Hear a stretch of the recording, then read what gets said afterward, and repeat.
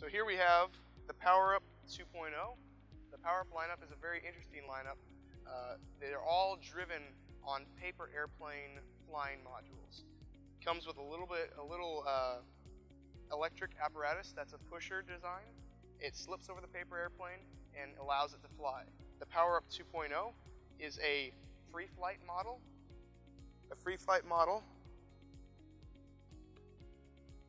includes the flying module, the charging module, and some paper and instructions to build the plane.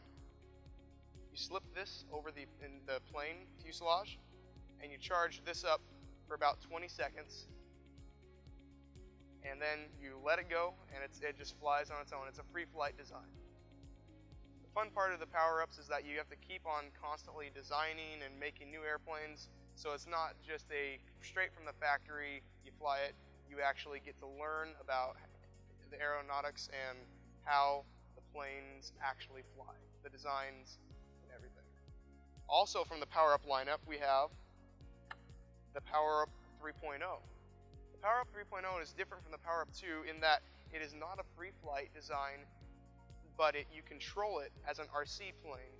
You can download an app on your phone, and it allows you to control this plane.